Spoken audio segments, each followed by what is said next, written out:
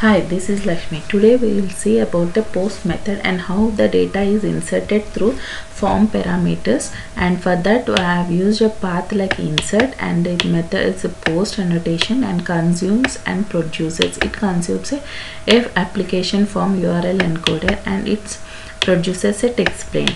Here I have created an insert employee method in which I am passing a form parameters like employee ID, EID, ename, employee name, and employee salary and employee department. And after that I am creating a DB connection class instance here, and for the DB connection here I have created a class, public class DB connection, and where I am going to connect a database here.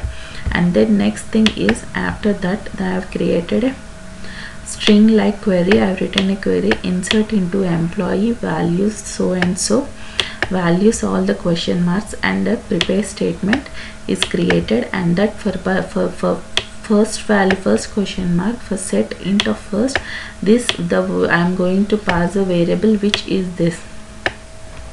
So like this I have set all the 4 values, and then I executed this query, and then after that number of rows affected is going to return it. And this is how a simple example in which I am going to insert the data into a particular table. And that for that I am going to execute this one in a postman. Here I am going to get like giving the URL as employee/insert. As it is a post method, I am selecting the post method. As I have to pass the variables, it is a headers like content type is form URL encoded method, and the body is, here I am going to use for XYZ, and this is 2000, and the date is 3. So after that if I use a send, it is gone.